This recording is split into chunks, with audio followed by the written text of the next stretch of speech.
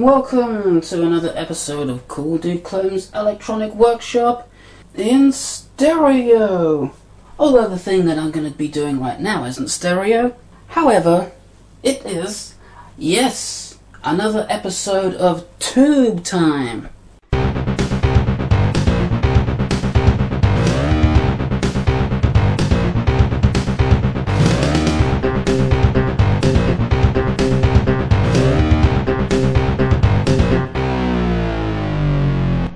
Welcome to Tube Time on Cool Dude Clem's Electronic Workshop. And I just screwed up with the camera there. In today's episode I'm going to build this circuit here, which is a tube FM radio. I know somebody has been asking for this for a long time, so this is the circuit that I'm going to build today. Seems a fairly simple circuit. The only problem is I don't have the exact components for this particular circuit. For instance, I don't have a 3.3 mega ohm resistor, but I think 3 of these put together will work just as good. Also, I'm not sure about the tuning capacitor. I've got this one here which salvaged out of an old radio. It's not the Selena radio that I took this out of, this was just some old crappy thing, but these connections right here seem to have the right amount of capacitance, so we got a ground there and 2 terminals there. Now I'm not exactly sure how the variable capacitor is configured in the circuit, because I don't know if this is acting like a potentiometer, so when one side goes lower the other side goes higher, or if they both go down and up at the same, but we'll just have to see. I've got no idea if the circuit will even work. The only other thing is the transformer, the audio transformer. Now I've got one right here, which I don't know what this came from, but it has the right sort of ratio. It's about 1 to 3. We've got about 150 ohms on this side, and we've got about 45 ohms here and 45 ohms here. So it's about, it's a little bit more than 1 to 3. It's about 1 to 3.3, but it should be, in the ballpark, so to speak. Of course, I've got no idea what the original transformer would have been. However, I'm going to build up the circuit and see if I can get anything out of it. A nice thing about the circuit is it's low voltage. So I'm not going to need any kind of high voltage power supply. I can power this off 12 volts. Yep, look at that. It's 12 volts. No high voltages here. Just 12 volts. So I'm going to start making a start on this circuit and we'll see how things go. Okay, I got this part done. The camera has decided to go inexplicably bright for some reason, but as you can see, I've got the coil now connected to the variable capacitor. Middle terminal is not yet connected to anything, but I could use any of these middle terminals I want. I could use this one, I could use this one, or I could even use this one because they're all connected together internally, so it's no big deal.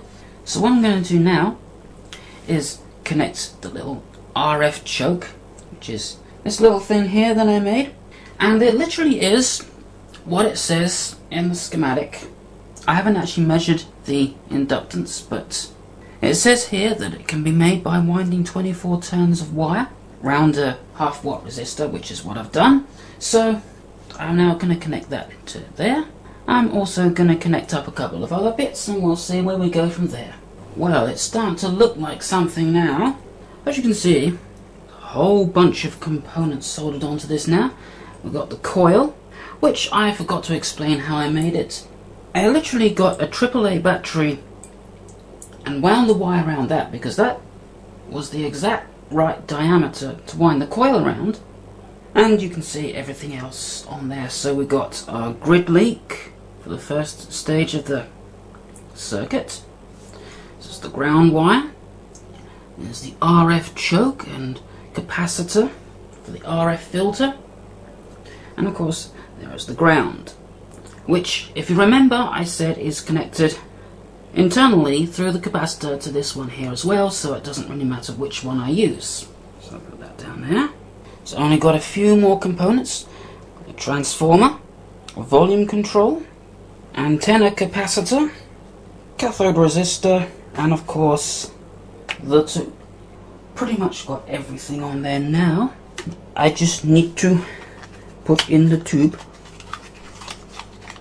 which is this tube, so that will go there, maybe there. I haven't decided yet. Just gonna hook that all up and we'll see how well it works. Can't wait. Okay, here I've built up the circuit, the little one tube FM receiver, and it sort of works and it sort of doesn't.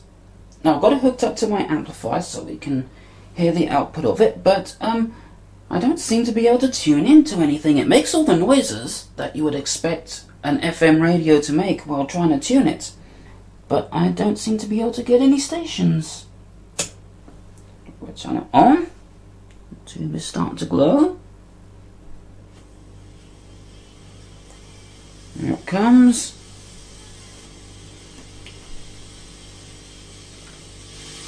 Let's turn it up a little.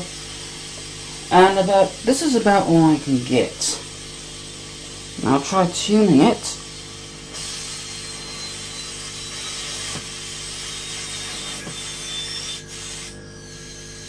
It sounds like it's trying to tune into something.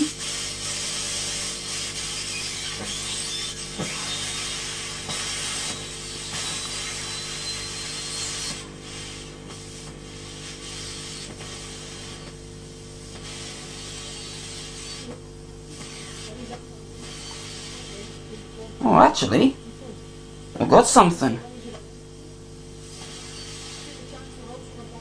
Very faint.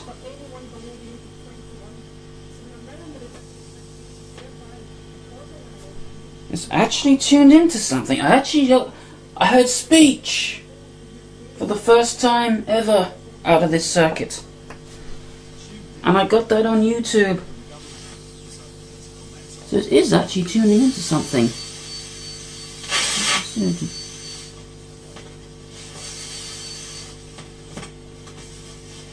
Just seeing if this does anything.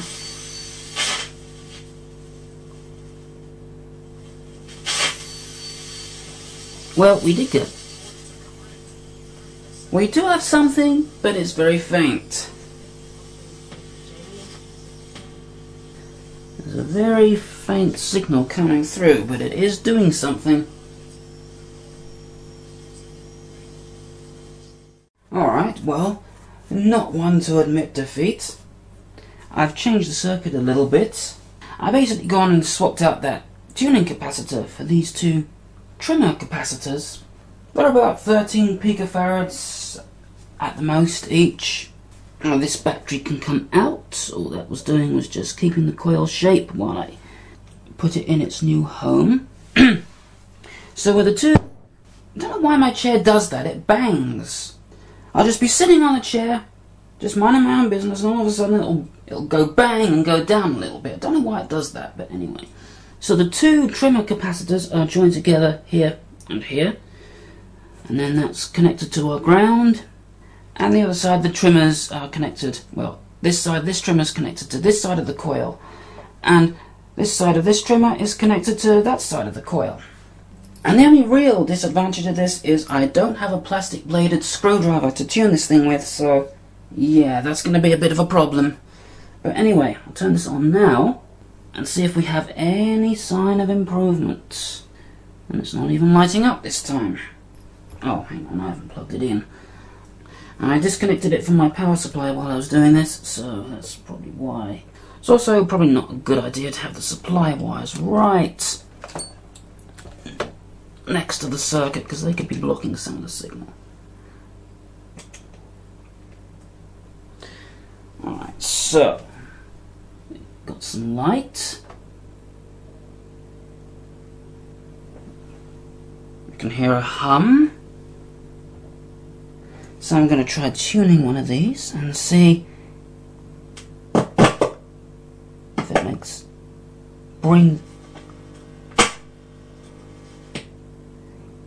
brings in any radio stations.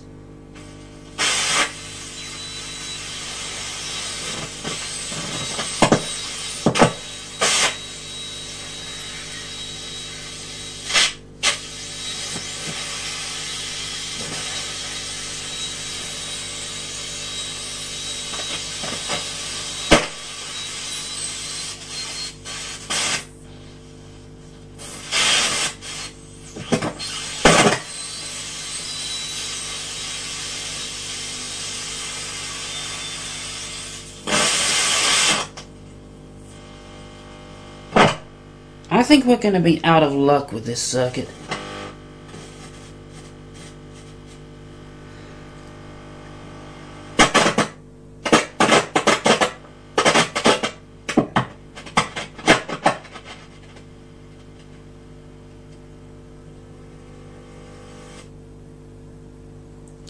Just in the vain hopes that I might get something.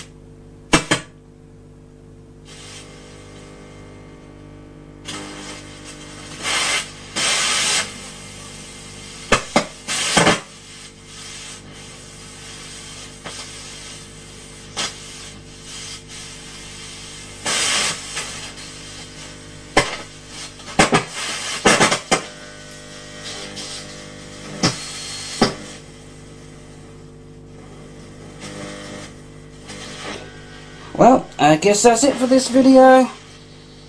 I admit defeat. The hell. I just said I admit defeat, and something comes through. That was kind of weird.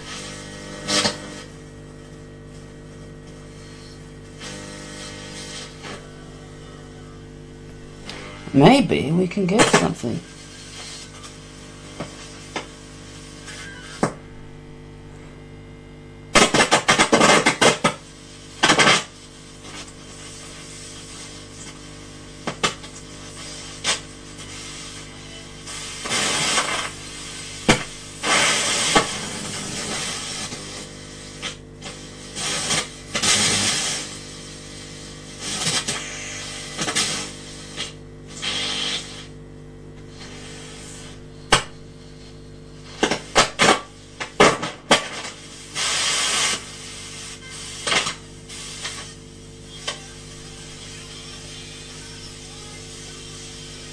Well, I don't completely admit defeat.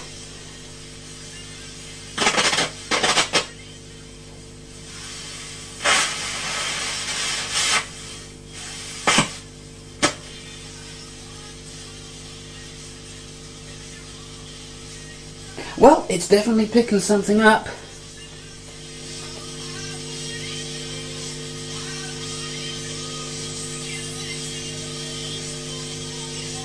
There's definitely something coming through.